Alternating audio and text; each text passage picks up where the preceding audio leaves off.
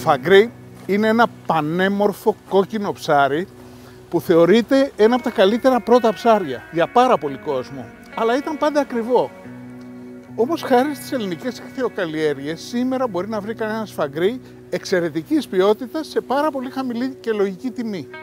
Έχει κρουστή σάρκα, ήπια γλυκιά γεύση και υψηλή θρεπτική αξία και είναι πλούσιο σε ω3 λιπαρά. Το βάρος του μπορεί να φτάσει στα 8-9 κιλά, αλλά συνήθως θα το βρούμε στα ηχθειοπωλεία σε μεγέθη από 600 γραμμάρια έως 1 κιλό. Ελεύθερο ζει σε μεγάλα βάθη και σε ανοιχτά νερά όπου βρίσκει την τροφή του σε βυθούς, αλλά προσαρμόζεται εύκολα σε συνθήκες ηχθειοκαλλιέργειας. Το φαγκρί Fish from Greece μεγαλώνει στη διάφανη ελληνική θάλασσα.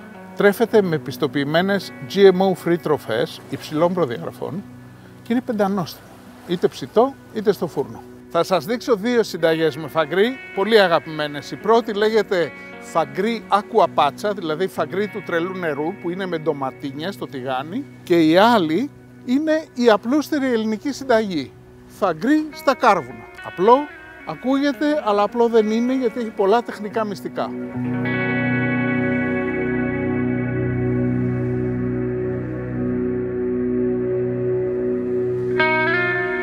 Αυτή είναι μία από τις πιο δημοφιλείς συνταγές στην Ιταλία. Λέγεται acquapaccia, που σημαίνει ψάρι του τρελού νερού.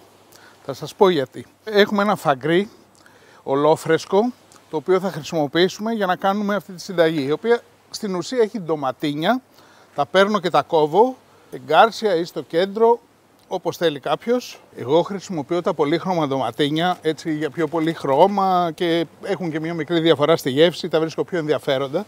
Αλλά μπορείτε να κάνετε την ίδια συνταγή και με απλά βελανίδια ή ντοματίνια. Έχω βάλει το τηγάνι μου να καίει. Το πρώτο πράγμα που θα βάλω στο τηγάνι είναι λίγο σκόρδο. Θα το κόψω σε κομματάκια, μεγάλα, χοντρά. Θα βάλω λάδι. Το σκόρδο μου να σοταριστεί για μερικά δευτερόλεπτα μάλλον και βάζω και μπούκοβο να του δώσει μια καυτερή υφή. Τώρα εδώ βάλτε εσείς ανάλογα πόσο αντέχετε το καυτερό ή όχι. Εγώ βάζω λίγο παραπάνω γιατί είναι του στυλ μου.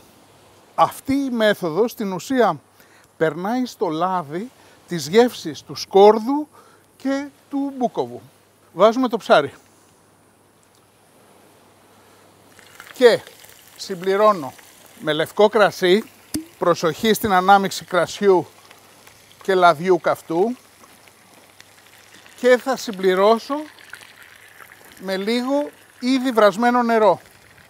Φανταστείτε ότι αυτή τη συνταγή την κάνανε οι ψαράδες της Νάπολης, γυρνώντας μετά την ψαριά, διαλέγανε ένα ψάρι, ανάβανε τη φωτιά πάνω στο καΐκι και καθώς κουμιόταν το καΐκι, βγήκε η ονομασία του τρελού νερού. Αυτό είναι στην ουσία ένα ποσάρισμα λοιπόν. Να μαγειρεύετε ένα ψάρι με πολύ ευγενικό τρόπο που σιγοβράζει στην πραγματικότητα. Θα προσθέσουμε τα ντοματίνια όταν γυρίσουμε το ψάρι. Θα μας πάρει κάποια λεπτά γιατί εδώ έχουμε ένα μεγάλο φαγκρί, έτσι, για νέο ρωμαλαίο. Για να μην λιώσουν τελείως θα τα προσθέσω στο γύρισμα. Λοιπόν, όσο ποσάρετε το φαγκρί μου, θα κόψω και λίγο μαϊντανό που θα το χρησιμοποιήσουμε στο τέλος, στο τέλειωμα της σάλτσας σαν γαρνιτούρα στην ουσία. Γιατί πάντα όπου βάζουμε σκόρδο συνήθως ταιριάζει και ο μαϊντανός. Το εξισορροπεί.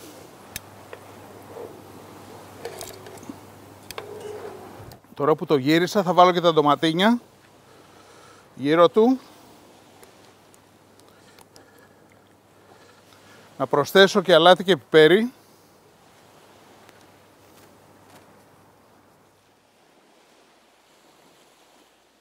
Όπως βλέπετε έχει μελώσει η ντομάτα, έχει μείνει, στέκεται, οπότε θα τη νιώθουμε καθώς την τρώμε μαζί με το ψάρι, είναι τέλειο. Λοιπόν, βγάζω το φαγκρί στην πιατέλα, πράγμα που δεν είναι και πολύ εύκολο γιατί μιλάμε για φάγκραρο. Εδώ, χώρεσε. Εντάξει, αυτή ήταν η μεγάλη μου αγωνία.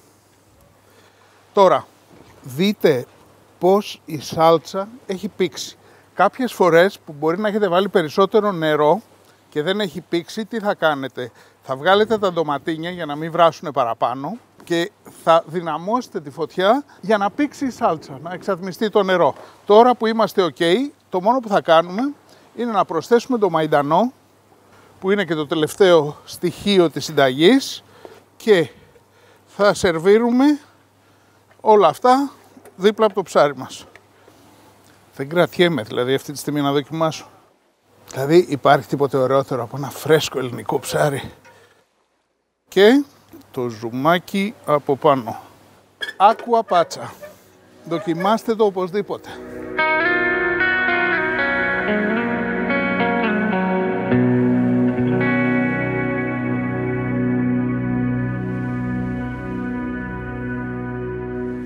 Είμαστε στη μαγευτική παραλία και έχουμε το φαγκρί μας εδώ, το ολόφρεσκο, και θέλουμε να το κάνουμε στα κάρβουνα.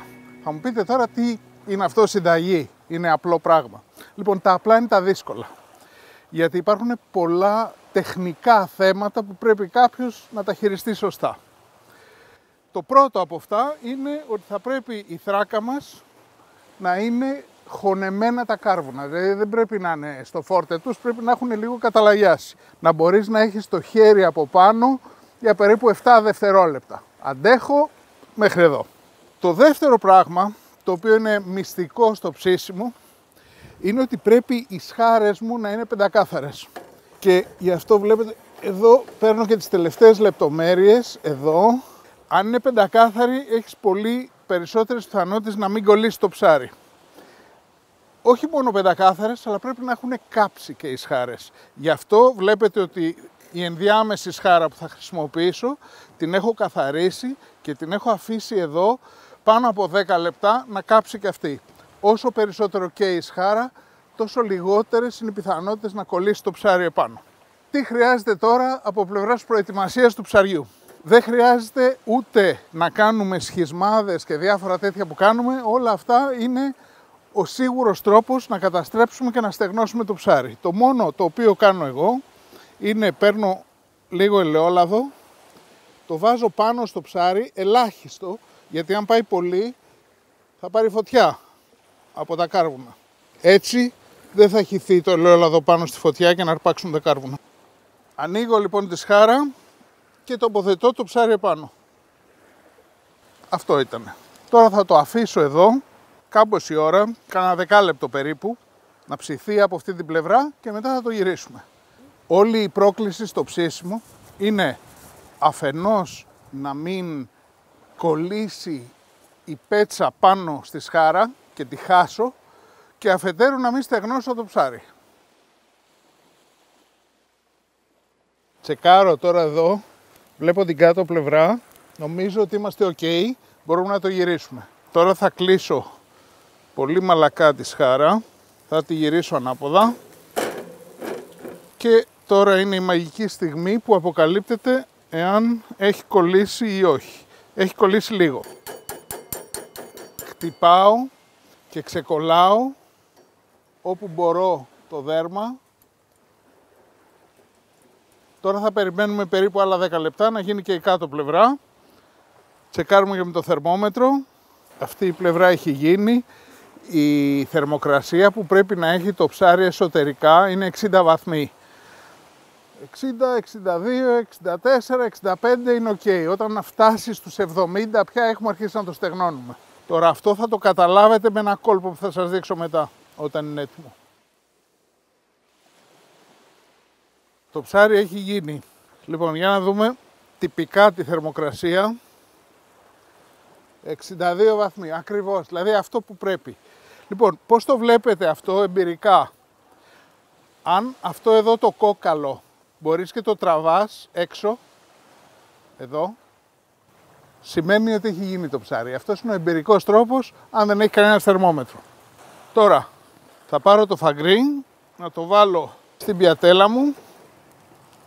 Η τελευταία δουλειά κάθε καλού ψήστη είναι να καθαρίσει τη σχάρα του. Τώρα που είναι καυτή. Αυτό εδώ, όπως βλέπετε, είναι το τέλειο ψήσιμο. Η ραχοκοκαλιά έχει ακόμη κρατήσει λίγο κόκκινο χρώμα, αλλά η σάρκα αποκολλάται πλήρως και είναι εντελώς ψημένη.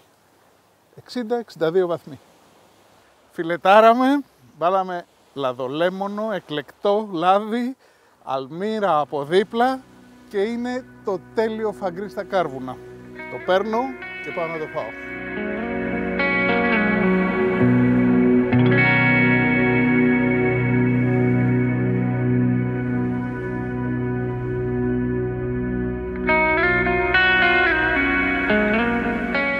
Και μην ξεχνάμε, 2 φορές την εβδομάδα τρώμε ψάρι.